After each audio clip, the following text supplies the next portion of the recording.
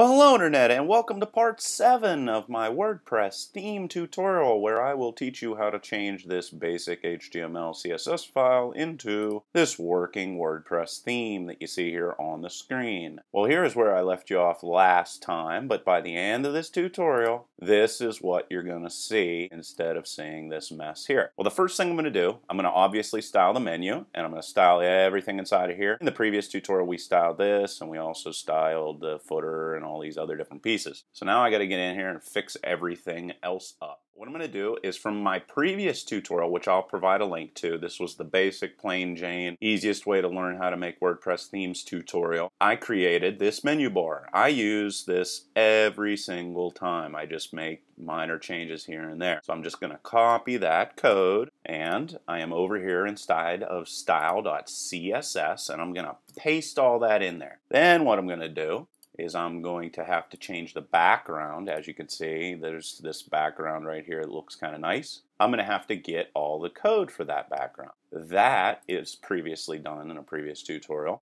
What I'm going to do is I'm going to go to menu.css that I used whenever I first created this guy, and I'm going to scroll down until I come to background right here. This is the background that we used whenever we created the CSS/HTML version of this site. So I'm going to copy that, and then I'm going to jump over into the theme that we're currently working on, and I'm going to go and paste those backgrounds in here. So inside of navigation right here where it says background, I'm going to highlight that, and I'm going to paste in my new background inside of there. And then another thing that I'm going to do is I'm going to change the border on this. And basically that's all I'm doing. I'm just making a couple cosmetic changes. You're going to be amazed. This is actually what I consider beautiful about web design, is taking this ugly looking thing and all of a sudden adding a couple lines of code, and it's beautiful. So this is the most fun part of the tutorial series for me, and it also probably is kind of fun for you if you're really into web design, that is. Then I'm going to come down here, change padding on this menu bar to 0 pixels, and I'm going to scroll down.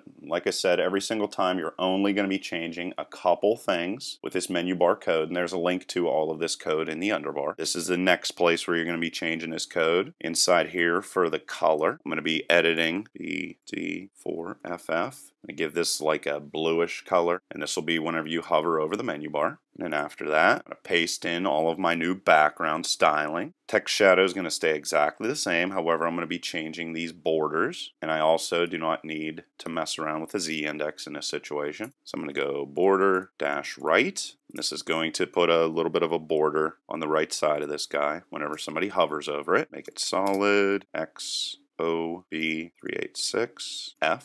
I'm going to copy that, and I'm going to put a border also on the left. And it's going to actually have this color right here, so I'm just going to copy that and paste that inside of there. And then I just keep on scrolling down to the very bottom here, and I'm going to have to change the coloring on the background again for the hover. So I just change it to that and get rid of that semicolon. Color is going to stay the same. Text shadow is going to stay the same, except I'm going to put in a border bottom 1 pixel solid. I got that guy in there again. I'm going to copy this again, except I'm going to change this to border top. So yeah, there's just a couple cosmetic little changes here. Actually, the top's going to have this color, and then this color right here is going to be my OB386F. Again. So that's all I need to change there. Another little thing that I'm going to do here is whenever you put in the thumbnails for your posts or your pages or whatever, very often inside of WordPress, those things get positioned wrong. So I'm going to fix that right now. I'm going to provide some styling right here inside of my style sheet anytime somebody aligns an image either centered, right, or left. So how I'm going to do that, I'm going to say display. And if you don't know what I'm talking about,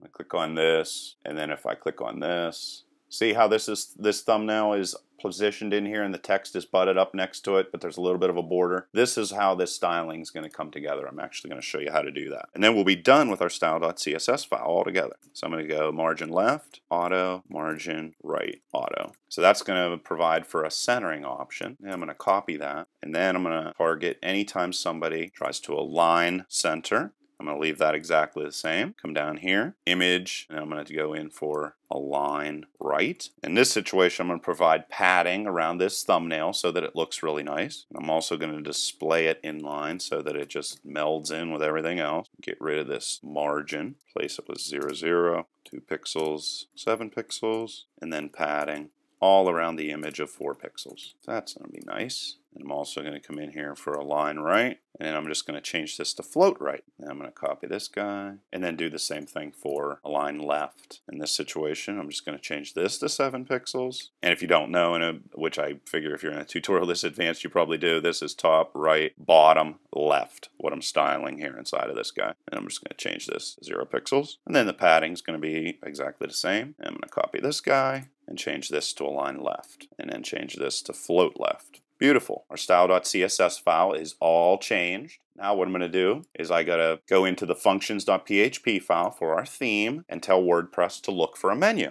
You might think that's real complicated, but it's not. What I'm going to do here first is just make sure that my function that I'm about ready to call actually exists, which basically means do they have a fairly current version of WordPress is what I'm asking here. So I'm checking if register nav menus exist. Close that off, tab in, and if it does, nav menus. Now I'm going to go tell WordPress to put main menu on the screen, main navigation, and that's it. So file save that for functions.php. That's all you got to do to make sure that this guy works. And if we jump over into header.php, see where it says main menu right here? Well, jump over into functions, main menu. So those two things have to be identical. Other than that, you don't really have to worry about anything else. And if I file save those two things and reload it, you see that nothing has changed here. Well, that's because you haven't gone inside of WordPress and told it to change. So you have to go into WP admin, log in, and then under appearance and menus in your left sidebar, you have to come into main navigation and just click on sample menu